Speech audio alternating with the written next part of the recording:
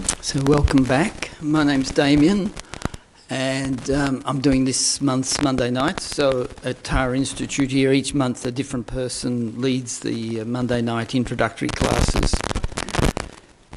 And I am doing this month, and I try to base the topic always on something that's going through my own mind or in my own experience. And so I had been thinking about let's call it a gap between my knowledge and then my actual practice. And so, like I was saying last year, I have been involved for a very long time, and in some context I have acquired a lot of knowledge from reading many books and listening to lots of teachings, but there is definitely a gap between my attitudes, my thinking, and my practice. And so there's a Tibetan saying, which I heard many years ago, which always made a big impression on me, and that is that you have to be very careful that if there's a gap between your knowledge and your practice, then at the end of this life, that gap is big enough that the person can slip through.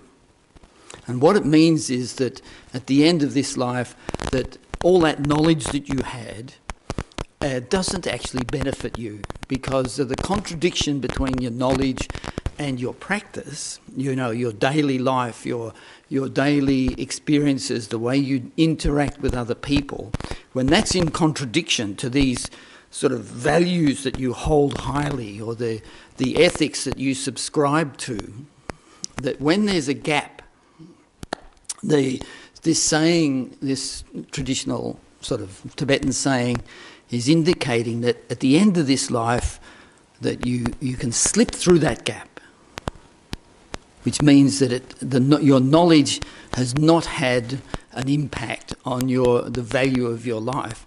And so this example is applicable to any religious practice, like to Christianity or whatever like that. You can say exactly the same thing, that the teachings of the faith, this and this, and the aspiration that a person has is to be, Christ-like or like a saint or this, that, follow this, do that, don't do that. But then there's the actuality of their practice. And so there becomes a gap between the practice and the knowledge. So, and that gap is big enough that at the end of this life, then all of that knowledge does not actually benefit you, because your practice is in contradiction to it. So the same in Buddhism. There's a lot of knowledge, and so a lot of people have been coming here regularly to the Monday nights, and we have, I think the way I sort of approach this, we have, let's say, a natural ethics. Maybe from being human, there's something very special about being human, and maybe from being human we have a natural ethics. And so we can sort of say that there are natural human good qualities that I think to some degree we are all aware of. Natural human good qualities. We are aware of those. We know that they make for a good society. We know that they make for a happy family. We know that they make for a happy workplace. We know that they make for a peaceful world between countries, between races, between cultures, between different people.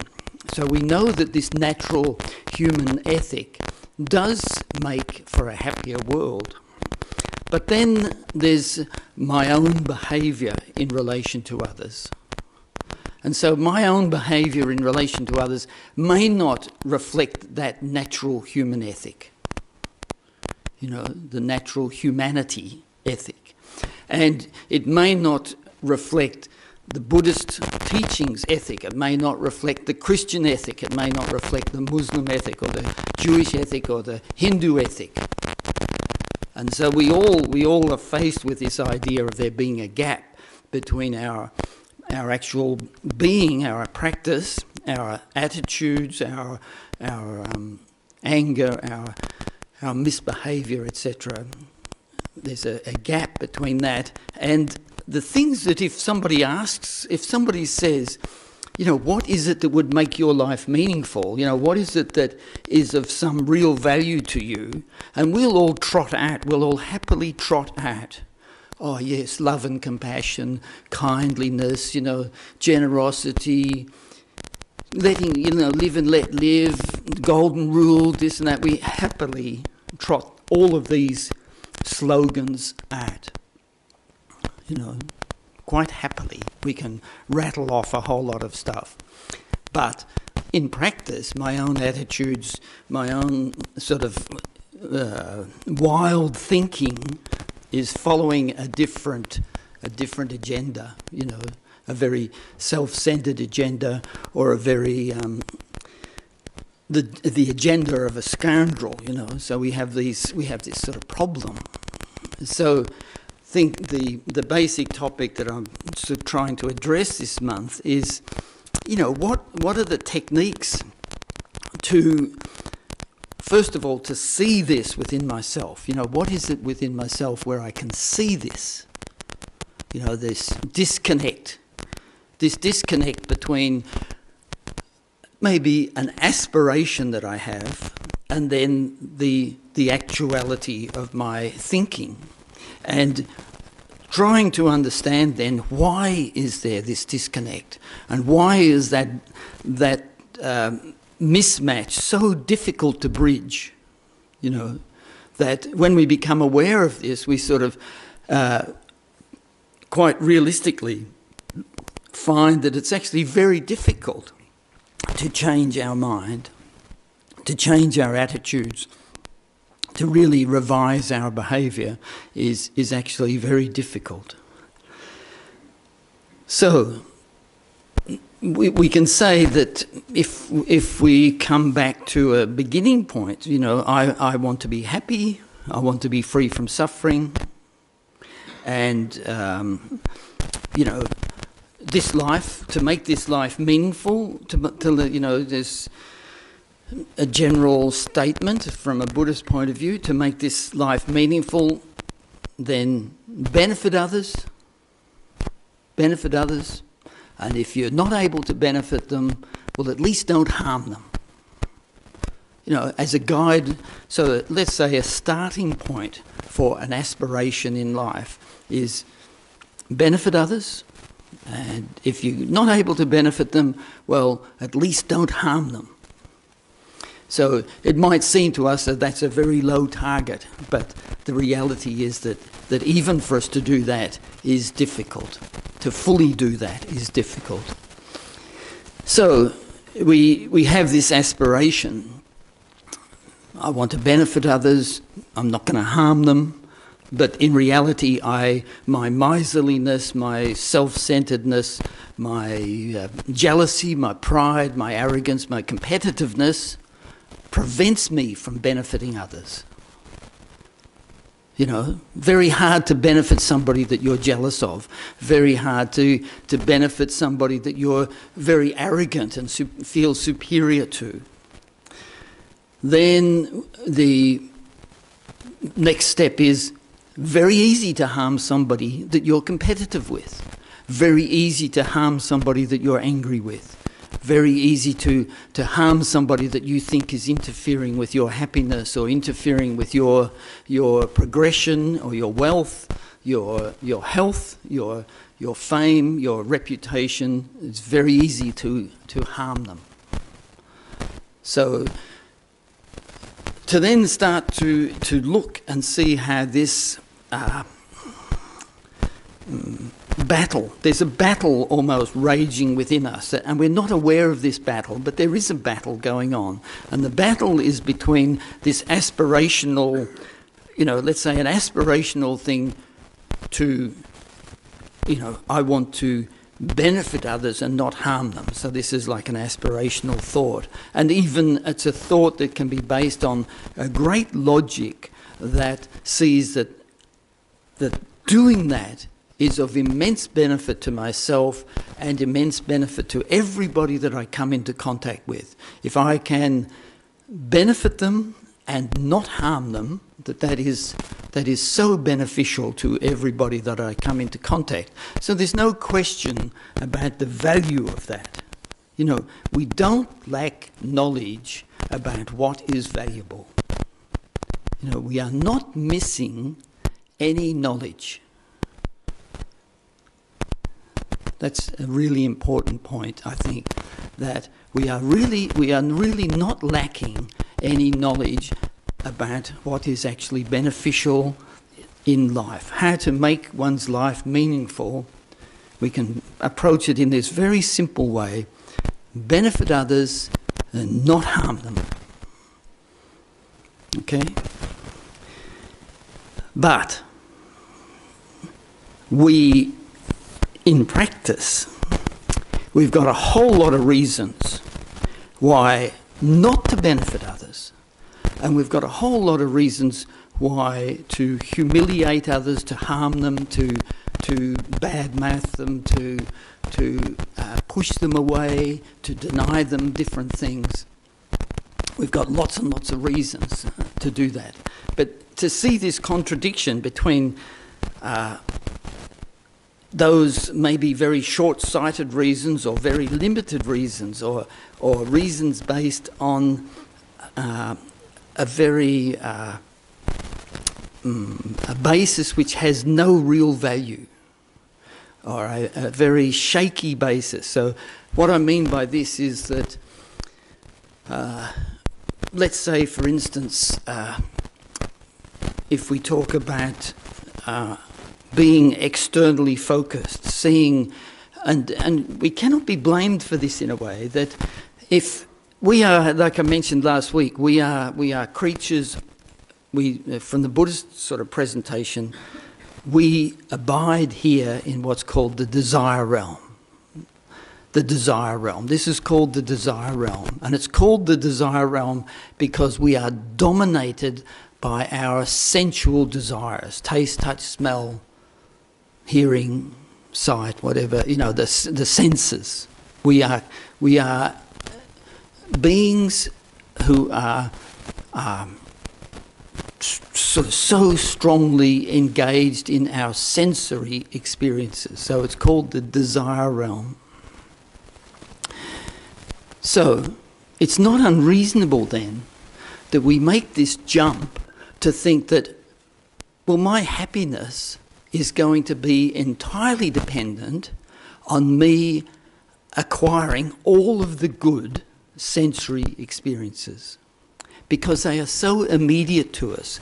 The taste, touch, smell, sight is so immediate to us that it's sort of almost forgivable in a way that we think 100%, well, my happiness will come from having all good tastes, all good touch, all good sounds, all good smells, all good, what have I missed out? Whatever. You know, that we think that perfection, the perfection of my happiness will come from the perfection of my sensory engagements, the perfect companion, the perfect house, the perfect car, the perfect job, hearing the perfect praise, having fame, you know, which again is a hearing, you know, people praising you, that fame, that hearing good, you know, hearing praise, that will make me happy. So this is the dependence on the sensory that we engage with. And so it's almost sort of forgivable that we think that 100% my happiness can come from that.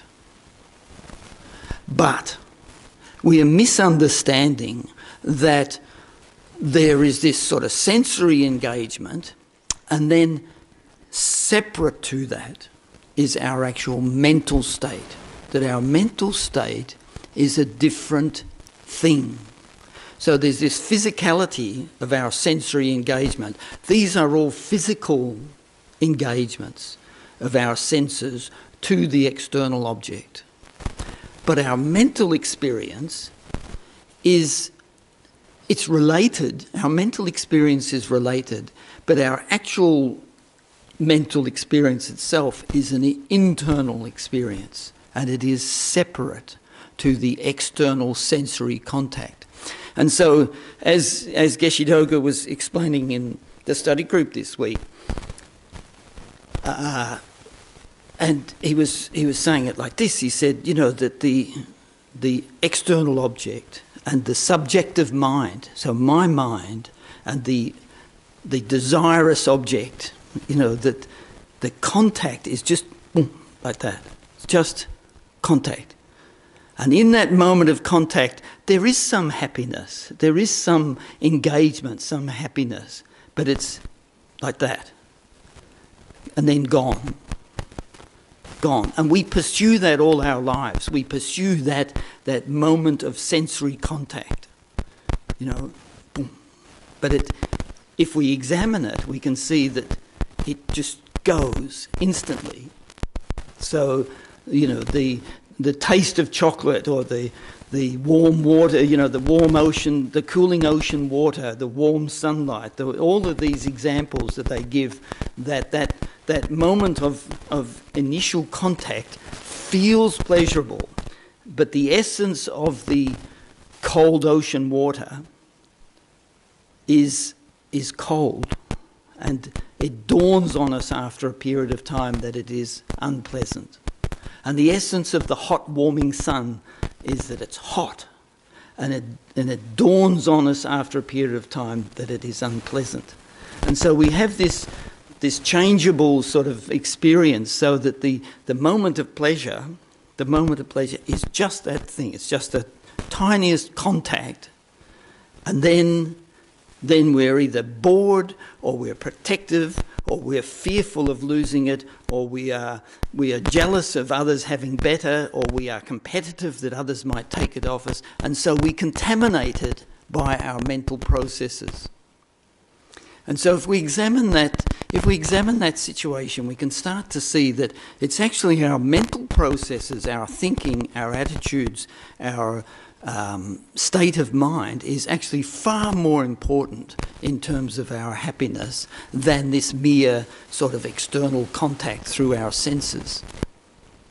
And that's why we can go through our whole lives accumulating wealth, accumulating the most beautiful companions, accumulating the most beautiful clothes, shoes, cars, whatever, food, furniture, television, whatever it is.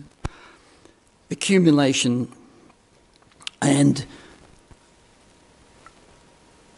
effectively all not satisfying.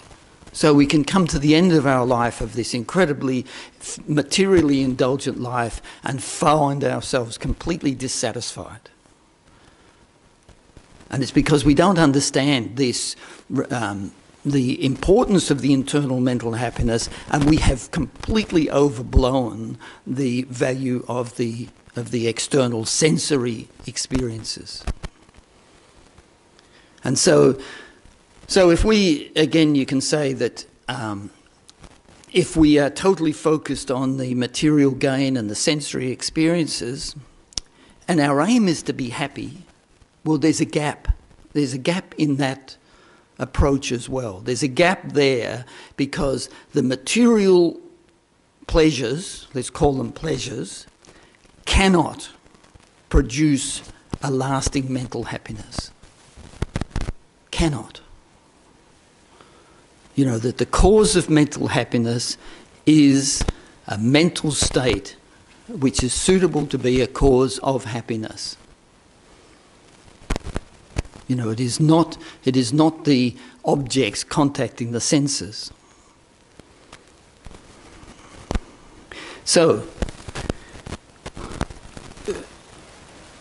you know, politicians like to talk about closing the gap, and it's a really valid argument in the political, social context when they talk about it. But we also need to close the gap. And so the gap that we're closing here is this gap between our aspirational life, you know, let's say wanting two aspirationals, wanting to be happy and wanting to be free from suffering. Every living creature has that aspiration. And then trying to make this life meaningful by recognising that benefiting others and not harming others is something that will make my life meaningful. And then seeing the tension between, we think there's a tension. We think there's a tension between me wanting to be happy and wanting to be free from suffering. We think there's a contradiction from that to the idea of benefiting others and not harming others. See, we think there's some tension between those two ideas. And so that is such a sort of misunderstanding of what the actual causes of happiness and the causes of being free from suffering are.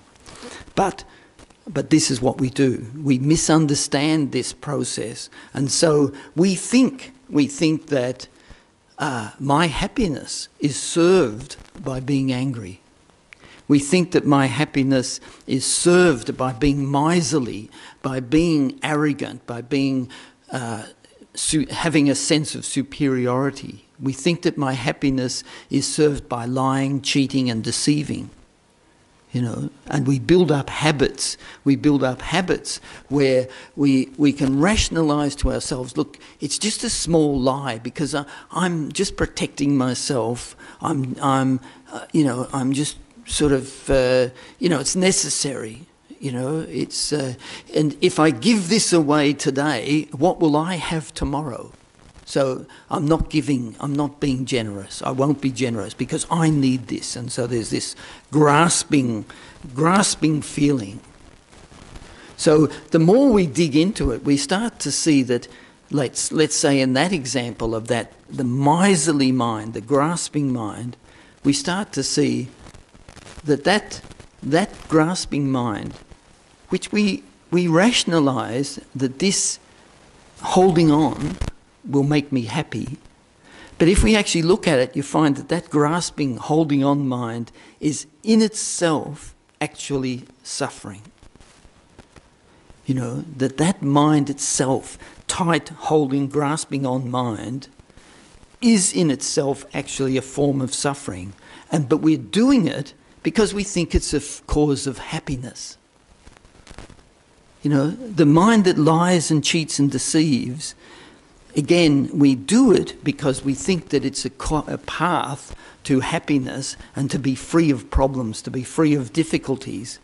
But the reality is that mind, that deceptive, deceiving mind, in itself, the experience of it within me is in itself suffering. So we can actually see this. And so really we have deceived ourselves to the most extraordinary level, that we think that anger is beneficial. We think that, I will really show this person, I'll retaliate and I'll harm them and I'll completely free myself of these problems. But the reality is that we're just engaging in a very, very manifest form of suffering.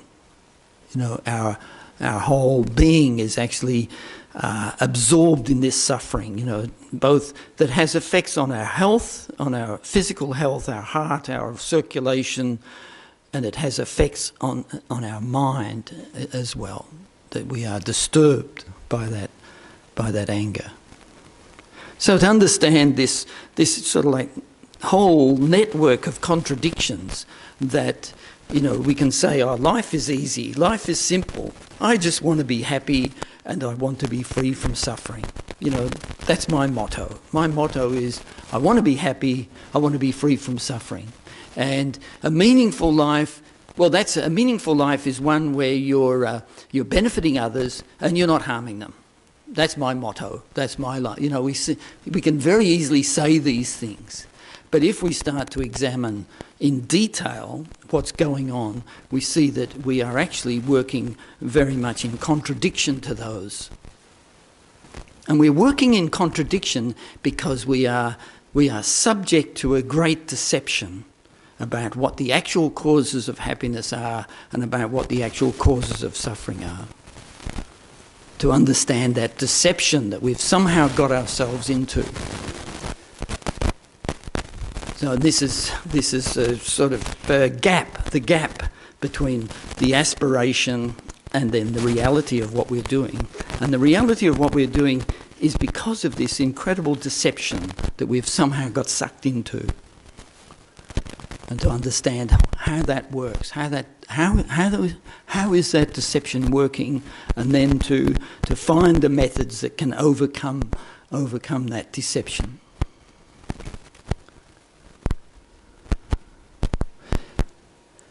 So one of the important things really is to become aware of that process. You know, to start to actually see this sort of self-deception, this you know, in a way we're lying to ourselves a little bit, and to try to actually see that.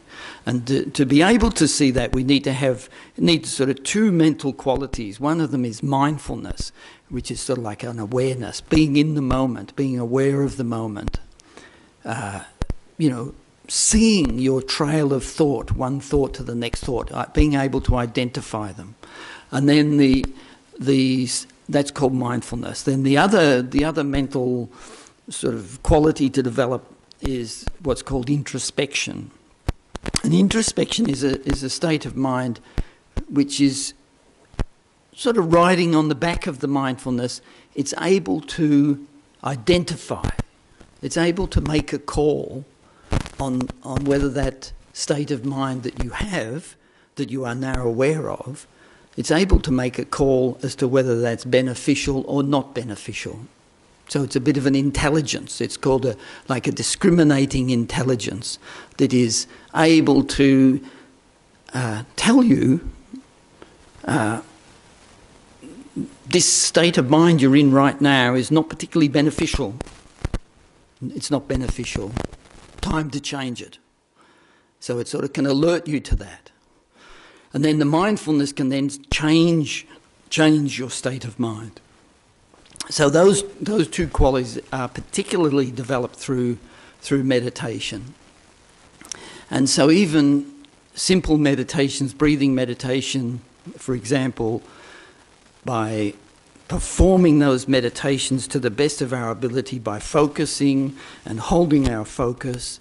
And in that process of holding our focus, we basically subdue all of the, let's say, in that moment of focusing on the breath, we are subduing all of our negativity. You know, so we are subduing all of our distractions, all of our hatreds, all of our resentments. So if we meditate for 2 minutes, then we will have 2 minutes where we have no hatred, no resentments, no pride, no jealousy, because we are focused just on the breath. So when we do the meditation, it's important to put in that effort to focus just on the object that you're engaging with. So in the case of a breathing meditation, focusing just on the breath. And so for that few minutes, we can gain a holiday from all of our distractions and negativities and bad memories, resentments, jealousies. We can give ourselves a real break. And in that focusing process, we are then developing mindfulness and alertness. So when we finish the meditation, the benefits do not finish. The benefits continue on, and we can gradually cultivate mindfulness and alertness. So let's do some meditation. So adopt a good, comfortable position.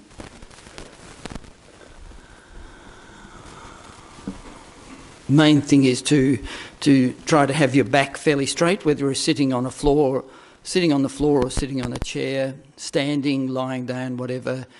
Have your body aligned, you know, like balanced. Your body balanced, left to right, back straight.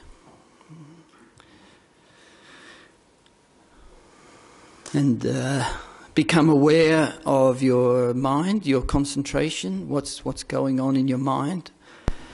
and bring your concentration within yourself, bring your focus within yourself. Let all of the memories, sounds, thoughts, feelings, plans, future, past, let it all go, just drop away and bring your mind in down to a state of no thought. And then turn your attention to the breath and hold the appearance of the breath in your mind like 100%. Hold it without any distraction, no other object, just the breath. And we'll do that for a few minutes as you breathe in and out in a very unforced, natural, calm manner. 100% on the breath.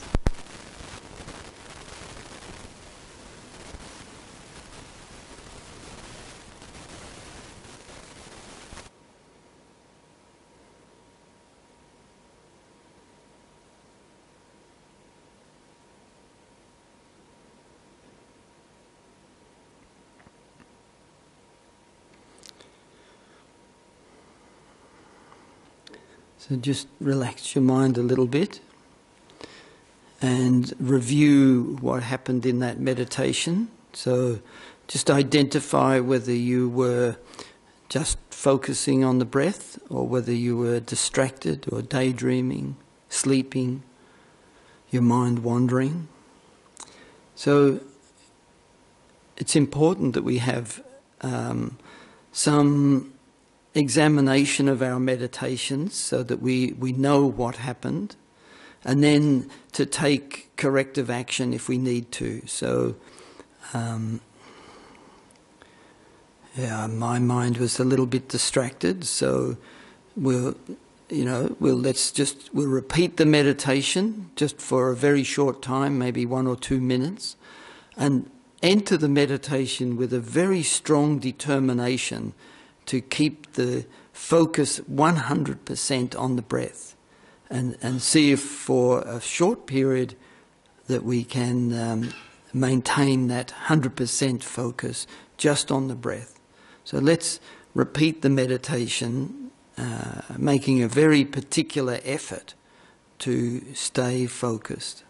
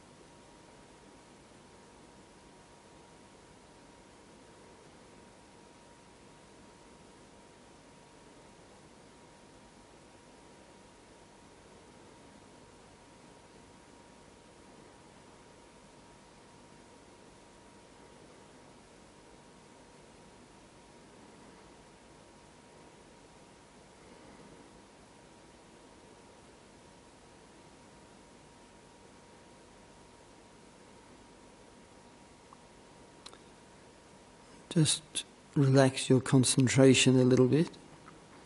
Now we will attempt an analytical meditation. So in an analytical meditation we use the power of our mind to examine a particular point or topic.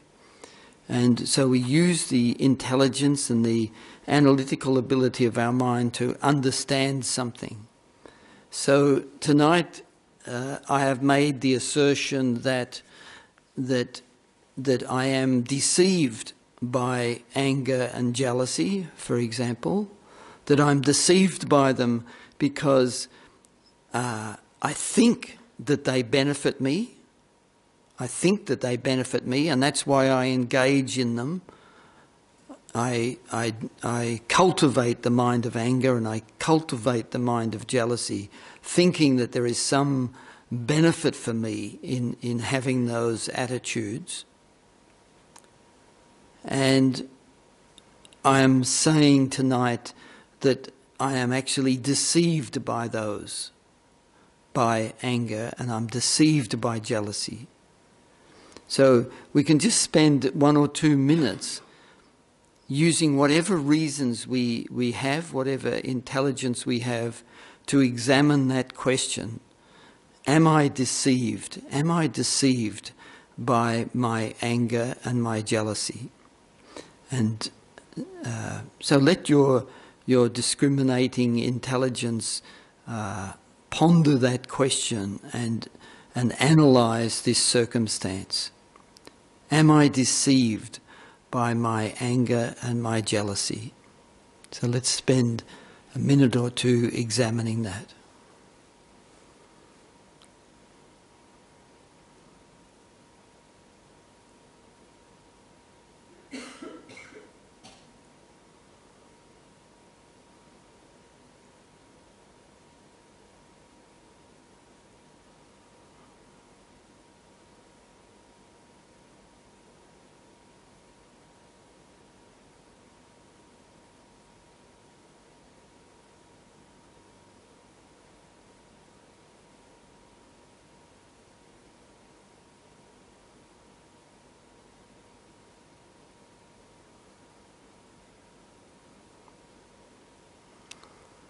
And just bring your concentration back to the room.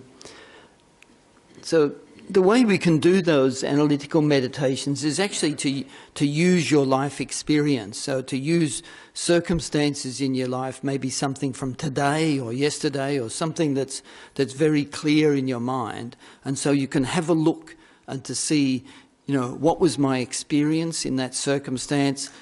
What was my anger or my jealousy? What was it based on? How did it actually work? What was my expectation from having jealousy? What was the outlook? What was my actual experience? And after it passes, was there benefit? Was there harm? So we can analyse like that our own life experience by focusing on that one little aspect and examining it.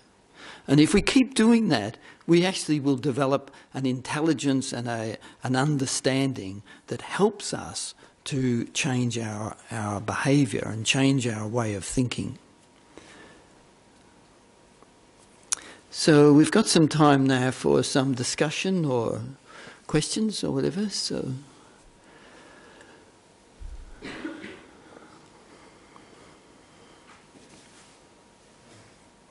Yep.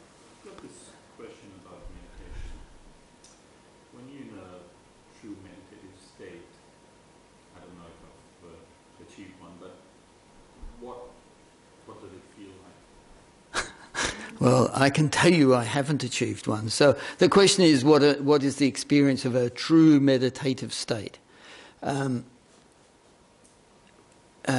So there's descriptions of meditative states, and then with those, let's say in terms of concentration meditation. Then there comes a point where there is an associated physical bliss and an associated mental bliss, where the body feels completely light and it becomes very supple. The mind becomes very supple, the body becomes very supple. So that's like from a concentration meditation. If we, for instance, start talking about the generation of love, if we're talking about generating love to all living beings, then as that love is generated, then, you know, there's no space in your experience for any anger or resentment or competitiveness. And so from that then also there would be a great joy, a joyful state and a blissful state from that experience. So there would, you know, even in an analytical meditation where you're cultivating, let's say you're contemplating the benefits of having a loving kindness attitude to all sentient beings, then as you actually are embracing that mind, there will be an experience associated with that. Maybe an openness, a loss of any barriers, a loss of any tightness, or a loss of your miserliness or your that competitive, combative feeling would evaporate, and so then there would be an experience from that. So, but you know, we start from where we're at.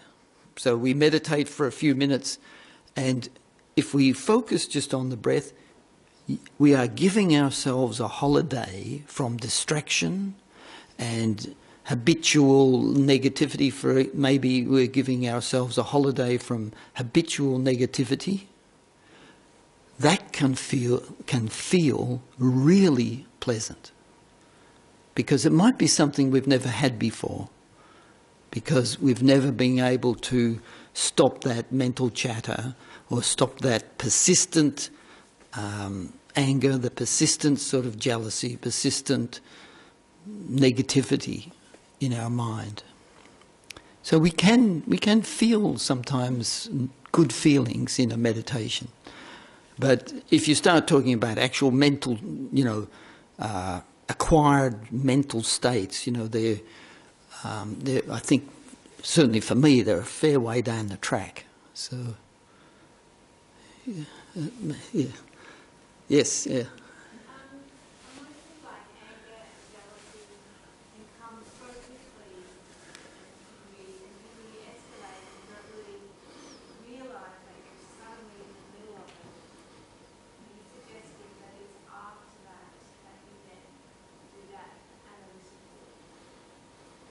Yeah, so the question is about how anger can arise like just so quickly, so, you know, and you're not even aware, and then all of a sudden you find yourself so angry. And the question is whether I'm talking about doing the analytical meditations after that. Yeah, and the answer is that when we're in that state, when anger has overwhelmed our mind, we're generally not in a position to meditate. And if somebody says, hold on a second, you should analyse where this came from. You know, we're just not interested at that moment. And so the process that the process for us to engage in is looking at what happened yesterday. You know, at the end of the day, reflect on what happened during the day, and there might have been a period during the day where you were very angry, so you can then analyse it. And what happens then is that process of analysis starts to convince you that the anger is destructive. You know, it reinforces through your own intelligence and your discrimination that there is a problem with anger. Because at the moment, we don't really think there's a problem with anger. We think that anger serves to protect me and it serves to preserve my happiness. You know, that's what we think. So the analytical meditations enable us to start to see the faults of anger. And analytical meditations can start for us to see the real benefits of love and compassion, to see the benefits of patience, to see the benefits of loving kindness. You know, because at the moment, we may not actually think there's much benefit. So analytical meditation enables us to see the benefits. Yeah, still got a question.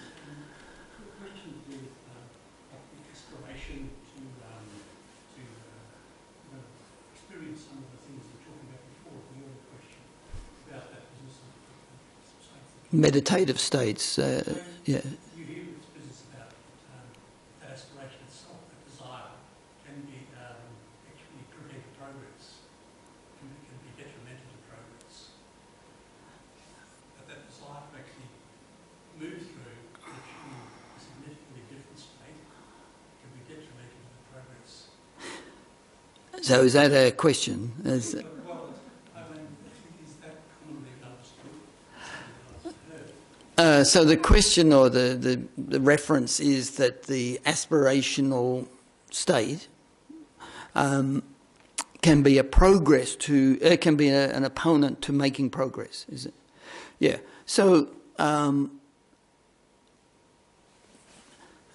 going to say, first of all, I'm going to say no, and then I'm going to say yes. But so the first bit, let's say we say no, and it depends on what you mean by that aspirational thing. So the wish to be happy is an innate, let's say it's an innate aspiration, the wish to be happy. Completely legitimate. You know, the wish to be free from suffering, the wish to be happy, completely legitimate birthright of every living being. Okay, so you could call that an aspiration, but it's a legitimate aspiration.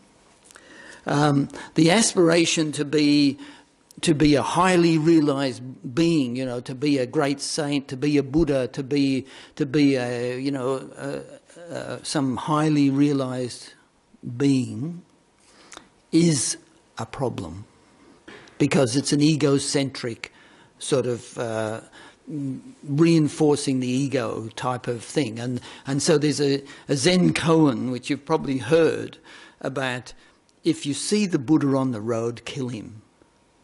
And that koan, you know, that meditative point to think about is about this sort of glorious view of yourself, that you make a little bit of progress and you think you've reached a destination, and so it's a lie. It's a deceiving lie about your actual ability. And so if you start to have those grandiose thoughts, then destroy them, you know.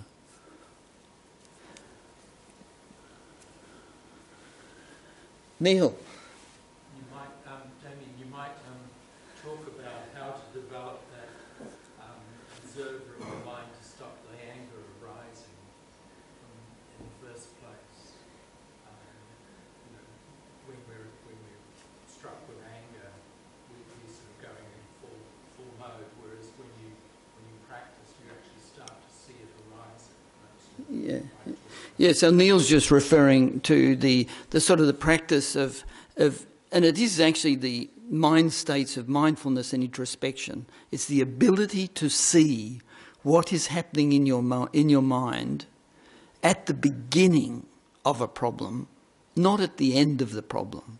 So our normal experience is that anger or jealousy or lust or pride, you know, we only become aware of it when we're well and truly established it in our mind. You know, we are so overtaken. We're so overtaken by the lust that I am completely blinded to any problem, you know, any fault, any hesitancy. I'm overcome so much by the anger that I am oblivious to any sort of argument that it's unjustified. You know, I've become blinded by the delusion. So, you know, Neil's referring to sort of trying to develop the quality that sees the seed starting to grow, and then making a move to overcome that at that point. You know, and that is the practice to try to come to that cutting it off before it's grown too strong. And that's where mindfulness and alertness are absolutely indispensable.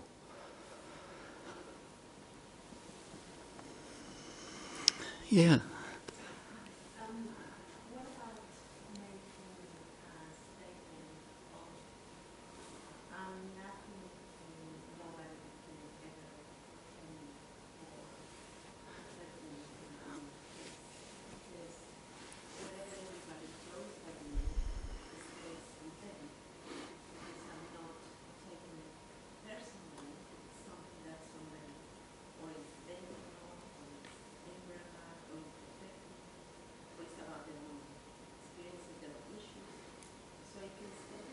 Yeah. So that is never, ever, no one will.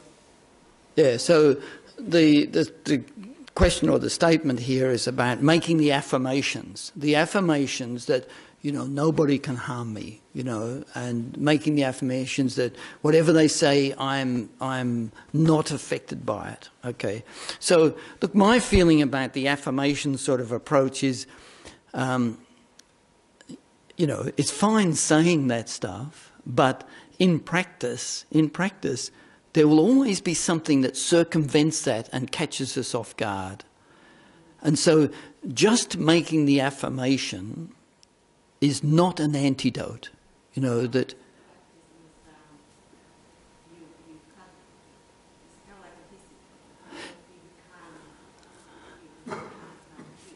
Yeah, so I would place the affirmations into the aspirational basket. The affirmation is an aspirational statement. It's not in itself an antidote. You know, and maybe next few weeks we can start talking about antidotes. So I think somebody saying, "Make America great," is an aspirational affirmation, right? It's not necessarily fact, you know, in that context. You know, just making the affirmation is in itself neither the truth nor an antidote to the problem.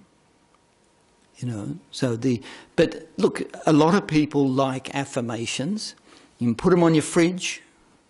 You can see it every day. Your mind acclimatizes to that aspiration.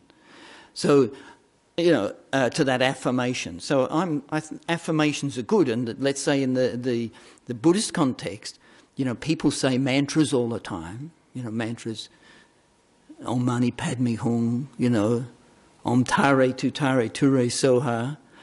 The essence of the mantra is affirmation. It is an affirmation, but it's an aspirational affirmation, but it needs to be coupled with states of mind. You know, it needs to be coupled with a state of mind, so that the...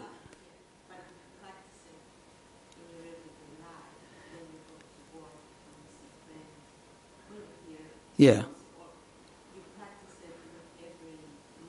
Yeah, so the affirmation is acclimatization of your mind to that aspiration. You know, the affirmation acclimatizes your mind to that aspiration, but then you have to practice. And so that's, in a way, that's what I'm saying here. We have this body of aspirational thought, you know, Buddhism, Christianity, the Ten Commandments, the thought transformation. These are aspirational things. And then there's our practice. And we have to bridge the gap between the affirmation, let's call it an affirmation. You know, the affirmation that's on your fridge, you have to bridge the gap between what's on your fridge and what you're doing in your daily life, you know. So...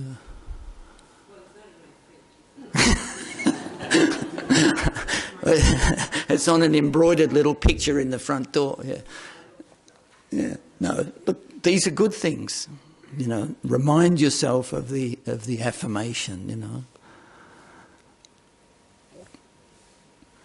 There's nothing wrong with embroidered affirmations in the picture frame on there.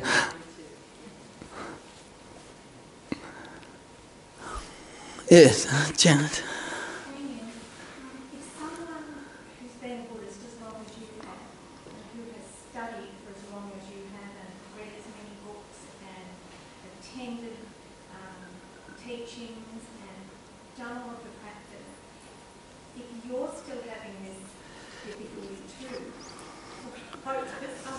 Well, you're probably a better person than I am, Janet. So, so each one of us has got a different. We come into this life with a different habituation history. You know, we are entrapped by our habituation history, And that's why some people from birth are good people. Some people from birth are angry, some are jealous, some are whatever, some are angry, you know. So we all come in with a different habituation history, okay? Some people can ripen their mentality very quickly, and for others it's a struggle. But for each one of us, it's individual. It's individual. We have different dispositions and different problems, sort of different problems. You know, somebody has a problem with anger, somebody has a problem with pride, somebody's got a problem with lust.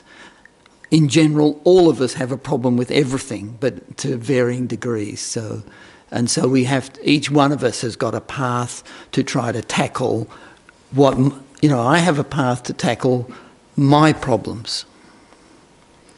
So, you know, and partly I say these things, you know, but I was much worse when I was young. So, look, I wouldn't be sitting here if I didn't think, I felt that I had made no progress and I didn't think this was valuable. So it is valuable and I've made some progress.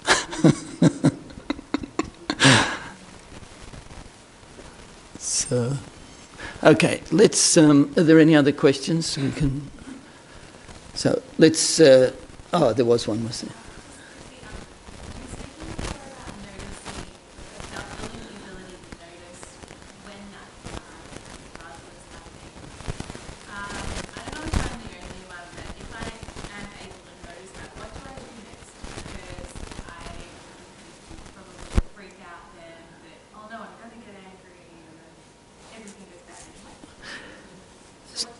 So the question is about noticing the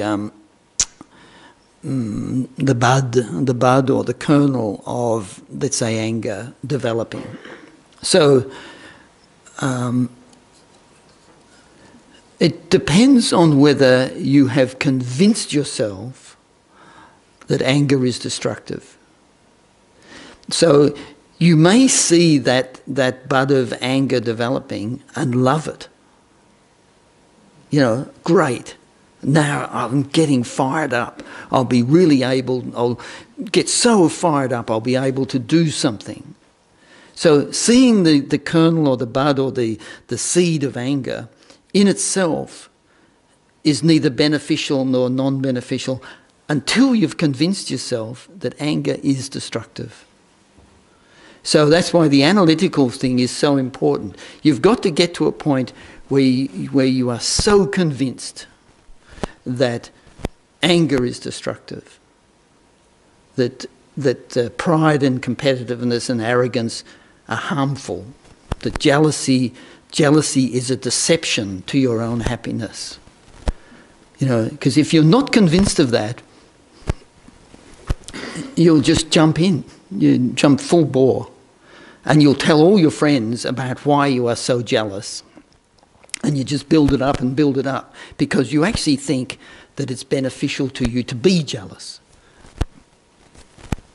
So that's why you have to come to a point where you are absolutely convinced that anger is destructive. In even its smallest amount, it is incredibly destructive. So until you've worked that out, whether you see the seed of anger developing or you see this, let's say for instance you're a politician and you're in charge of sticking people on this island or that island or something, and you start to see the seed of love and compassion developing, you might say, this is not going to get me re-elected. Better crush that. You know? So it's important to know what is valuable and what is harmful. And if you see the seed of kindness developing, then you nurture it because you know that it's valuable.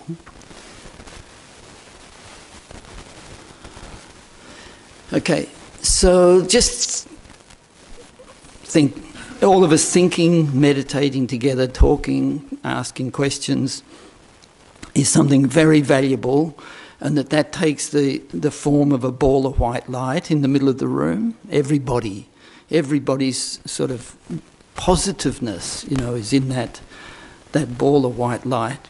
And then bring it above your own head, so it's hovering above yourself, and let it pour down into you, completely filling your body, and also completely filling your mind with clarity and all negative states banished. So you think your mind completely clear and your body also completely clear. And then let that light all gather at your heart in the form of a big white egg, clear light, just made of light. And then thinking about everyone else here in the room, how they all have problems, they all lack happiness, and they all unfortunately have suffering, different types of suffering, physical and mental.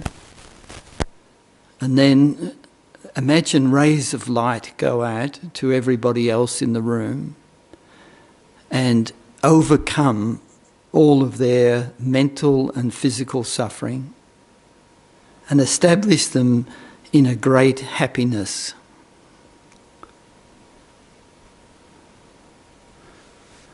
And then, even then, to your family and those close to you, wherever they are, imagine rays of light go out and completely free them from any mental or physical suffering and establish them in happiness and joy.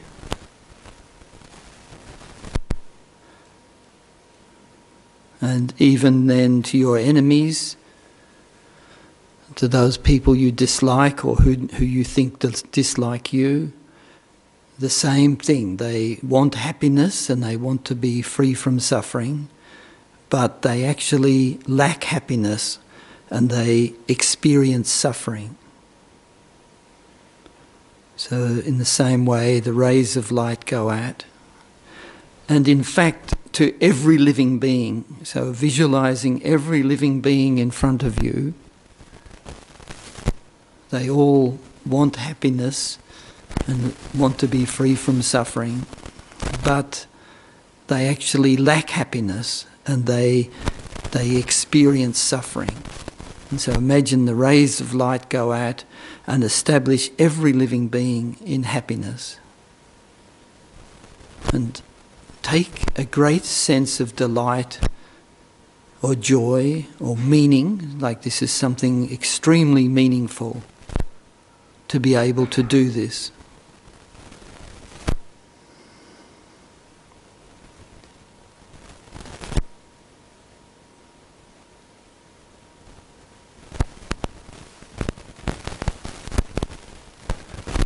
And then imagine that the rays of light all return and dissolve into you.